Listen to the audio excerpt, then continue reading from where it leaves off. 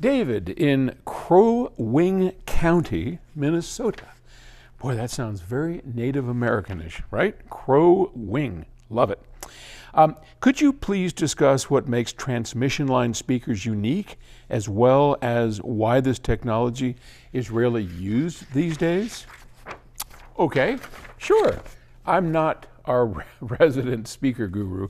That's Chris Brunhaber, who's the designer of our beautiful FR30 loudspeakers. But I knows a few things, and so transmission line speakers kind of were popular. Bud Freed. Freed Audio, I think was the name of it. Great guy.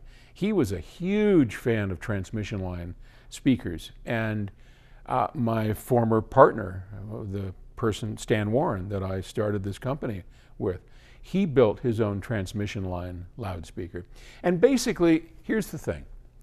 If you have a loudspeaker in a box, there's a couple of ways you can get bass perfected in that box, okay? And the standard box is a sealed box. That's a cabinet, it's got a woofer, it's sealed, the woofer does what it does, you get the bass response that you get, okay? The second way of doing it, probably the most popular, the most ubiquitous, is a ported loudspeaker. Now, port is basically a tuned hole in the cabinet. And I would have to have Chris come and explain technically how that all works and why it all works. But basically, as the woofer goes down and we reach a point of box resonance, the part inside of the cabinet where the impedance goes up, and we go up like this, and then it starts falling off. The bass response starts falling off like a stone. If you put a properly tuned port, a hole in the box, and you've seen ports before, no doubt. It's usually in the back, sometimes in the front, sometimes down firing, but typically back here, you just see an opening in the back like that. And that extends the bass by giving some of the back pressure in the sealed box a chance to get out at certain frequencies. And you can actually get a heck of a lot more bass than if you didn't have a port. Because in a sealed box, there you're going to have to do other things in the crossover to force that driver to do what it doesn't naturally do in order to get bass. Okay? The other thing you can do is use a passive radiator. And that's what this is. And this is a fancy port.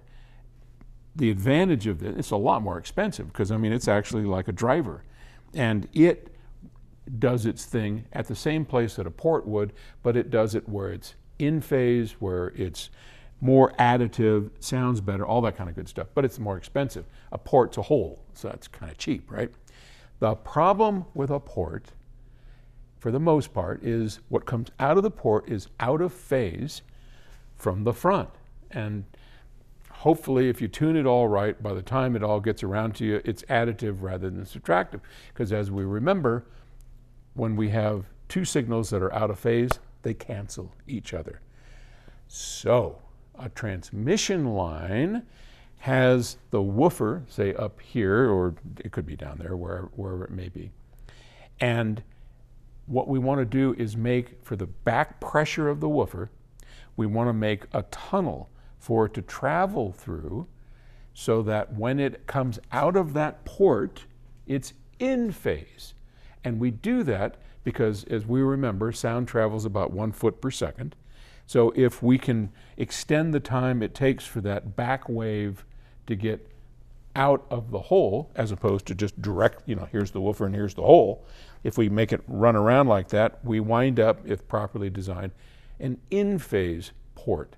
And that's what a transmission line does.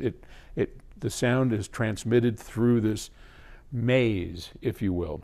Bose uses it. There's a lot of companies that use it. You don't see it much today because there's a lot of cabinetry to build in that thing, a lot of structure, and there's probably better ways. This is a better way to do it and less expensive than a transmission line. So, hope that answers your question.